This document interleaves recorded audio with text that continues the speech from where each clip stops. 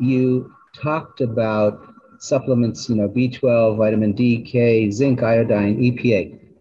Rather than having 6 bottles, could you, and tell me slowly so I can write it down, 1 or 2 manufacturers of vitamin that's for vegans so that it has those specific 6 ingredients in one capsule? Great question. I've been on this mission to find the perfect supplement for 17 years. And I've talked to many companies, worked with many companies. Now is a great time. There are so many companies out there that are doing this. So if you just look at those notable nutrients, I don't really want to recommend anything kind of publicly, but I do, there's a couple of them. If you message me, I'll answer your question. But I would look for those ingredients and look for the one that you like that's accessible to you. There are some out there now that are good, and they're getting better. I'll say that. Thank you so much for that, Julieanna. And up next, we have Joy K. Joy, I'm going to unmute you now. Welcome, Joy. Well, thank you for welcoming me. Thank you for a thorough and thoroughly enjoyable presentation. My question is, for a person who takes Synthroid for thyroid nodules, is iodine indicated or contraindicated for such a situation? Well, thank you, Joy. That's a very good question. And you definitely need iodine. Iodine is very important for your thyroid health, but you need to ask your physician about any contraindications for your specific medication. I know that with Synthroid is going to be responsible for your thyroid function, but iodine is still an essential nutrient. So I would talk to your physician. I don't want to ever make recommendations based on medications because that's outside of my scope of practice, but there's got to be a way to get iodine that you need. So if you want to get it from a whole food source instead, you could just use a sprinkle of iodized salt in your diet, or you could look at the sea vegetables and just do it from that rather than supplementing, but probably a supplement is fine. I would definitely talk to your healthcare provider specifically about your medication and your dose and all that, just to confirm that. Thanks, Julieanna. Up next, we have Denise R. Denise, I will unmute you now. And welcome. What's your question? Hi, Denise, are you with us? Oh gosh. So Denise, hopefully you can hear me. I see we have unmuted you, but we're not hearing you. I'm going to just move on to the next person, but I wonder if you can, I'm going to lower your hand, and if you can maybe work out that issue on your end and then jump back on with another hand raise, and we'll try to get right back to you. Let me do that. And so next we have Janet P. And Janet, hi. Hi, thank you, Julieanna. Great presentation. My question is regarding families that want to transition to a plant-based diet, and they have, children at any age. Some people come to me and ask me, since I have been doing this for a few years, and they say their kids don't like vegetables. They're used to, the American diet.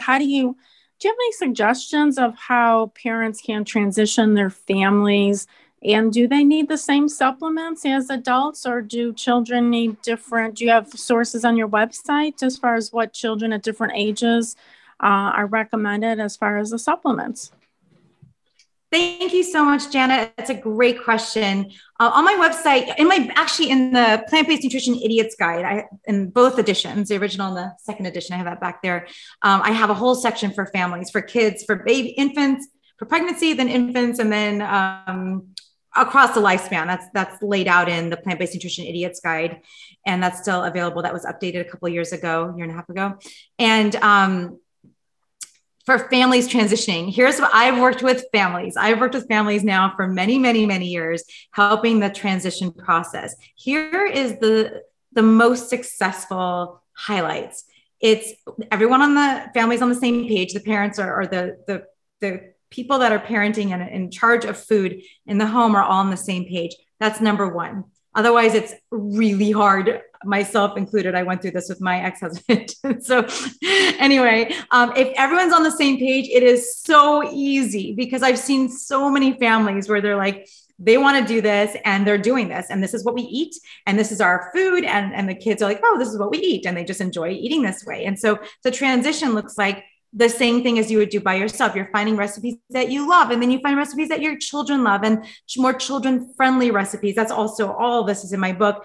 The nutrition, by the way, is all in the book too. And children need less, but depending on their age. So I don't want to just give out nutrients. Each one will be here all day. That is like, I just use the Institute of Medicine recommendations for dosing for children's nutrients, but yeah, they need less.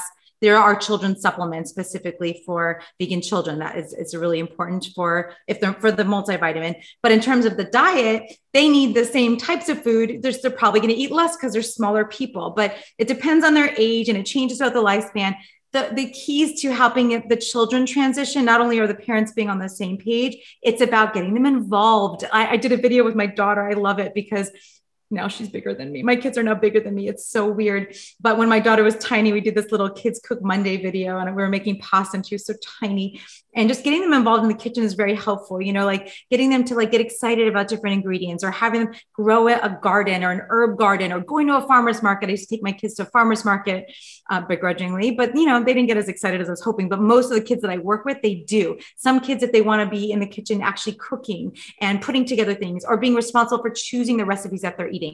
The other thing that seems to be very successful is having either a buffet of all the healthy foods, you know, available. And so that the kids get to choose on their plate, not having junk food in the house. Oh my gosh, that was my big concern with my house, was that I had all this healthy food in the house and then the said X would bring in the junk food. And of course the kids are going to choose the junk food. So you want, if you ideally can, you have a very colorful house and kitchen filled with all of these like ready to grab veggies and hummus and guacamole and things that kids like. Kids love to dip.